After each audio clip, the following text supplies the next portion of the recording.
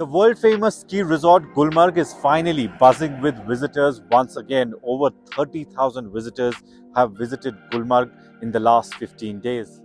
The tourists and skiers from across the country and the world have landed at the ski resort, which is completely covered with feet of snow and looking like a winter wonderland.